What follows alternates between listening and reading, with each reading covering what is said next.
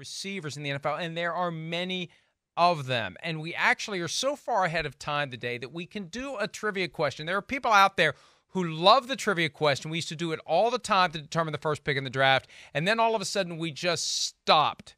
Well, today we start again. Oh, boy. The streak may not be longer than one, but Myles, get ready. Ozzie Newsome is the Browns' all-time leading receiver with 7,980 yards. Who is the Browns' leading receiver in yardage this century? So I resisted the temptation to look at the answer because I actually looked at the rundown last night, unlike you probably. So I think it's so. Let's just be clear. Edwards. You've had time to think about it. Okay. I have. Okay. Yeah. It's Braylon Edwards or Josh Cribbs? I think. Oh, you're not. So who are you picking? Edwards or Cribbs? Let's go fan? Edwards based on what Who's your reaction had all just night was. to think about it. Yeah. I thought you were trying to sell me on the idea that you didn't look it up or you didn't at least think about it. No, I didn't. You've had a chance I did think about it. I did think about it. I thought about it a lot. It is Braylon I went to bed thinking about it, and I woke up thinking about it. It is Braylon Edwards, the third overall pick in the 2005 draft. Is that what it was? 2005, back when you were 14? Good Lord. Actually, you were 13 when the 2005 draft happened. Yes, Braylon Edwards. You are correct, and you get the first pick.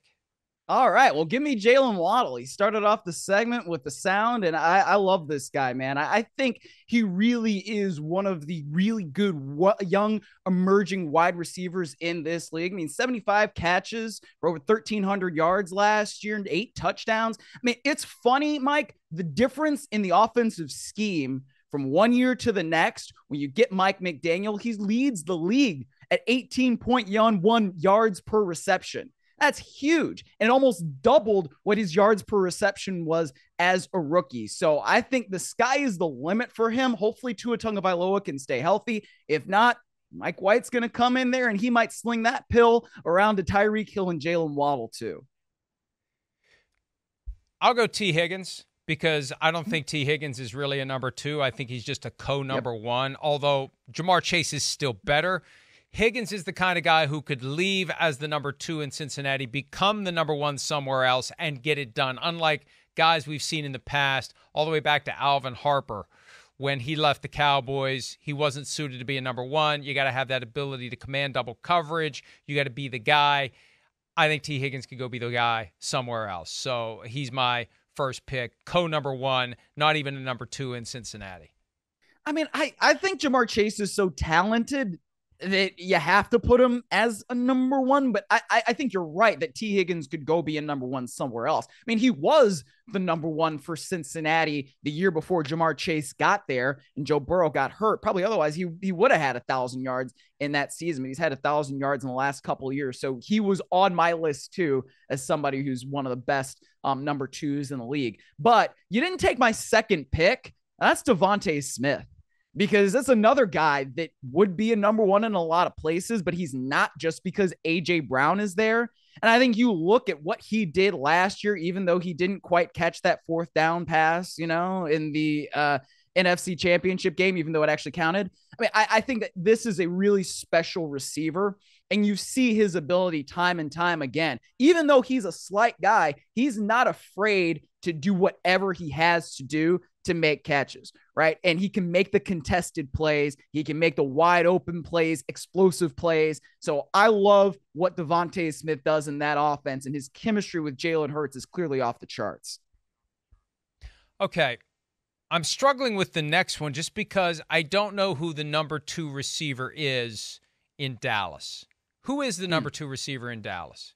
Is it CeeDee Lamb or is it Brandon Cooks? They traded for Cooks, who has his second contract. He's making considerably more. He got a $16 million signing bonus on the way through the door with the Cowboys. CeeDee Lamb is still waiting for his second contract. Who's the number 1? Who is the number 1? What about Michael Gallup? Whoever. Well, right, but I think it's either going to be Cooks or Lamb. CD's the number 1. CD's the number 1. I'll go Cooks. Take Brandon Cooks as your then. 2. Yeah. I'll go Cooks as the best number 2 because, I mean, he's just kind of overlooked and forgotten. The Cowboys added him to that mix, and he still can run really fast, and he still has an impact everywhere he's been, even on a bad team like the Texans. So I'll go Brandon Cooks. Even though he hasn't played for the Cowboys yet, I think it'll be a great compliment to Lamb.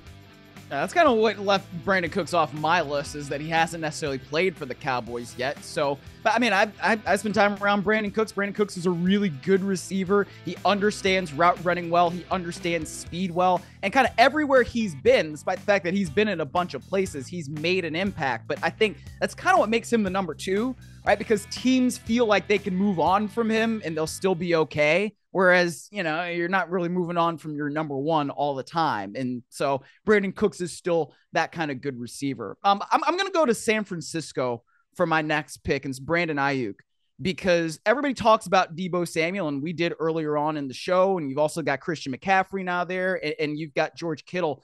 But Brandon Ayuk is somebody who has made really, really big, really, really tough catches for that team over the course of his career. And he's just one of those dudes that I think maybe gets a little bit overlooked. Last year had 78 catches, just over 1,000 yards, 8 touchdowns. And the way that San Francisco has constructed its roster with, low QB cap hits, this is a guy that they can pay because he's in a contract year. I think that they are going to want to keep Brandon Ayuk around and see what he can do alongside this kind of core of offensive pieces that they've got. So that's one of those guys where I think, you look at San Francisco and why they've been so successful over the last couple of years, he's definitely a big piece. The Packers wanted Justin Jefferson in 2020 first. He was gone. They wanted Ayuk. They got leapfrogged by the 49ers, and that's when the Jordan Love plan went into action. How different the world would be if the Packers would have gotten Ayuk or especially Jefferson right now. Okay. I feel bad about this one because this one should have been sooner, I think. Tyler Lockett of the Seahawks. Yeah. And again, it's another guy where I don't think of him as a number 2. He doesn't really feel like a number 2. Mm-hmm. But with DK Metcalf there, getting close to market value, Tyler Lockett is number 2.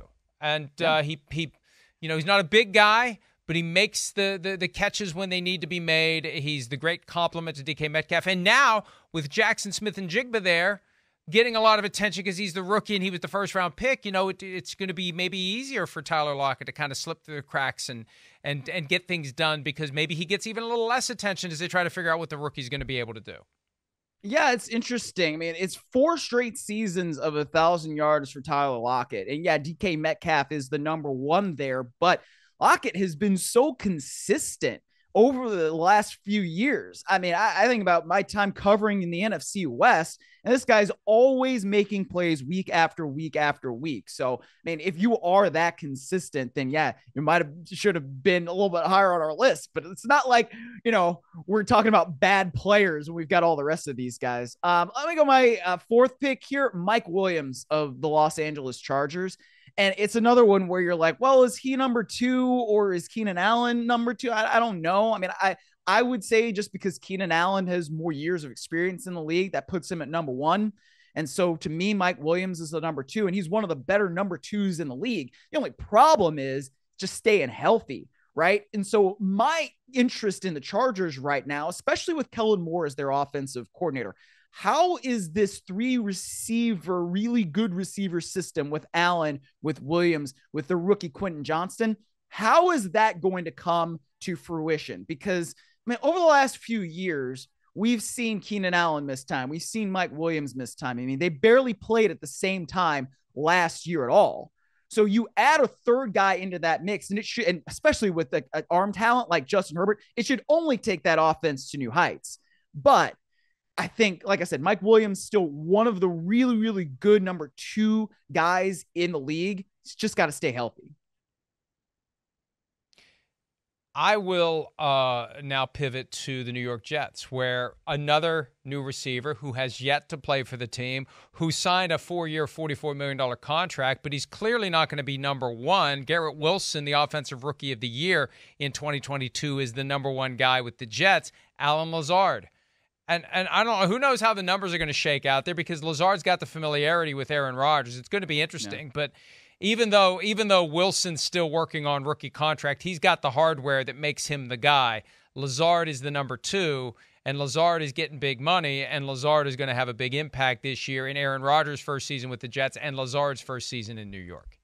Yeah, and it should be a big impact, especially because you have the familiarity with Nathaniel Hackett, right? So it's not like that guy is unaware of what Alan Lazard can do. And the quarterback, of course, with Aaron Rodgers, very aware of what Alan Lazard can do. You also add Randall Cobb into that mix. I mean, there's a good group of receivers there with the Jets that should have Aaron Rodgers in a position to excel. Let's go with Chris Godwin for my next pick, which is another guy that seems like he should be higher on the list. Maybe he had over 1,000 yards last year coming off a serious knee injury. And he's just now saying that he's feeling like himself again, which is something that we hear a lot of guys talk about when they're coming off a major injury like that, ACL, Achilles, what have you. It takes more than a year to really start feeling like yourself, to start feeling like you have that kind of explosiveness once again. And I mean, we said earlier in the show, I'm not really excited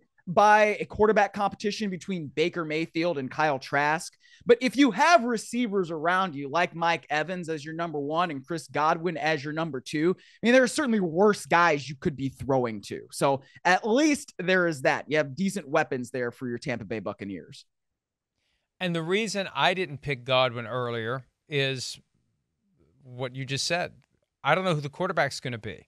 I don't know if they're going to have somebody who's going to make full use of Mike Evans and Chris Godwin. But based on contract, based on production, based on past performance, Godwin, a guy who needed to be on the list, and I'm glad you picked him. All right, now, this is where there's a bunch of different ways I can go. And in Pittsburgh, I assume Deontay Johnson's the number one because he's got the contract. George Pickens is the guy who's got the arrow pointing up.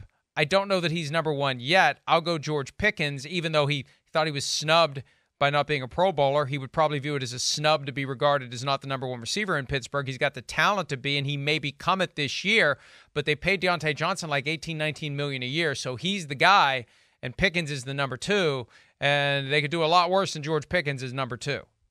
They certainly could. Look, Mike, I don't think that we talk enough about how good those Pittsburgh skill position players are / can be this year with Kenny Pickett going into his second year. I think the last show I did, we were talking about the Falcons and, oh man, the Falcons have this guy, they have this guy, they have that guy. Like the Steelers have Deontay Johnson, they have George Pickens, they have Najee Harris, they got Pat Freiermuth. That's a really good quad of skill position players for Kenny Pickett, who is an ascending player going into his second year in that same scheme in the offense. And I know that there are a lot of people, especially in Pittsburgh, those Yinzers don't necessarily like the scheme that they've got in their offensive coordinator, but I think having that continuity and all of those really talented guys is something that's really good for Kenny Pickett. And so Deontay Johnson can be number one, George Pickens can be number two, what have you. But they've got a lot of guys, I think, that can make that thing successful. And they've added 2 new starting offensive linemen. I saw over the weekend they have 18 of 22 starters back from last year, but a couple of the starters are going to lose their jobs, left tackle and left guard, because Isaac Seumalo is there from Philadelphia to play guard, and Broderick Jones, the first-round pick from Georgia, at tackle. So that offense may be even better, should be even better this year as Pickett goes into year 2. I had a couple others that didn't make the list. I mean, Zay Flowers in Baltimore, first-round pick. We don't know what he's going to be, but he steps right in as the guy across from OBJ. I mean, maybe Rashad Bateman, but I think you make that investment in Zay Flowers, he's your number 2 guy. And also, Calvin Ridley with Christian Kirk in Jacksonville. Nice. He hasn't played, but there's just kind of this quiet, we know what he did when he played in Atlanta. He's had the gambling suspension. That could be a huge difference maker for the Jaguars, who finished strong and should be in the conversation for real contenders in the AFC. It's funny. I don't know that it's all that quiet. The reporters out of Jacksonville have been really saying how good Calvin Ridley's looked in these first few OTAs that have been open to the media. So that's not necessarily something that's not off my radar, but I actually would take 2 other guys. That one of them who's also in Jacksonville, Zay Jones did a really nice job as the number 2 option last year for Trevor Lawrence. So he's somebody that it's like, man, you don't necessarily think of him that way. And obviously they do have Calvin Ridley now to kind of be their number 2, but he's on my radar. And Tyler Boyd, even though he's kind of like the number 3 in Cincinnati, that receiving core is so good that Tyler Boyd is not necessarily somebody that couldn't be a number 1 for somebody else, right? He's been there the longest of that trio between Boyd and T. Higgins and Jamar Chase, but he's arguably at least a number 2 for somebody else because he's pushed down by Jamar Chase being the number 1 guy and then T. Higgins being the number 2 guy. But Tyler Boyd is as good as any number 2 I think we've mentioned. Yeah, between Higgins and Boyd, one of them will not be there next year. Boyd's in the last year of a contract that pays between $8 and $9 million. He likely is the one to leave unless they can't work out a deal with Higgins. Then you just re-sign Boyd and you keep him around as the number 2 to Jamar Chase. Hi, it's Mike Florio. Thanks for watching PFT on YouTube. Hit subscribe for the latest news and analysis from Pro Football Talk.